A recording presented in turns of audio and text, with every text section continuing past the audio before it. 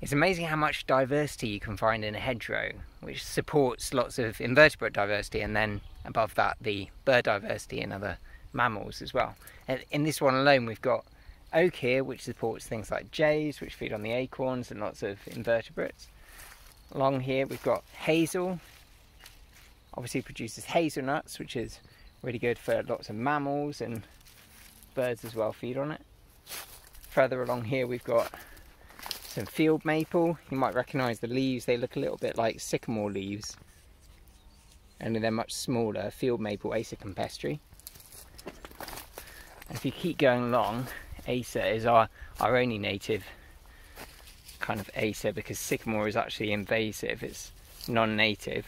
Here I think this might be purging buckthorn. We've got two different species of sort of buckthorn, named buckthorn in the UK, older buckthorn and purging buckthorn. I think this might be purging buckthorn, not 100% sure, which is a nice species which produces lots of berries in the autumn. And then keep going along, I've got some more hazel. I'm actually in Normandy at the moment, so this is sort of cheating, but got lots of hawthorn down here, lots of spikes, which is good because it keeps out any predators and provides a nice home for birds and other things to make their nests.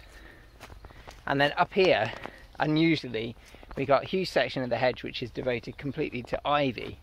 So this ivy is flowering at the moment. You can see these flowers are perfect for bees and other pollinating insects. And what I've noticed as well is we've got a load of ivy up on our cliff behind our house, and the wood pigeons love sitting up there, and blackbirds and other birds, and eating the berries once it's finished flowering.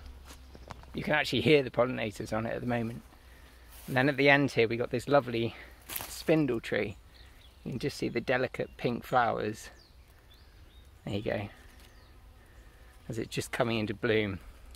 It flowers really late in the season.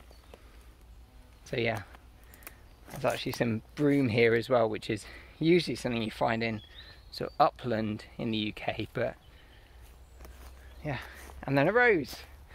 Lovely rose as well. There's some, there you go, some hips on it as well. Great for the birds, great food for the birds. But yeah, just in a, what is that, 10 metres of hedgerow, we got all of those different species. So, also got some lovely oak galls here on this oak tree. Don't know if you can see that. There you go. That's where a parasitic species like a wasp or something goes in, lays their eggs, and then these swell up into these galls and they hatch out later in the year.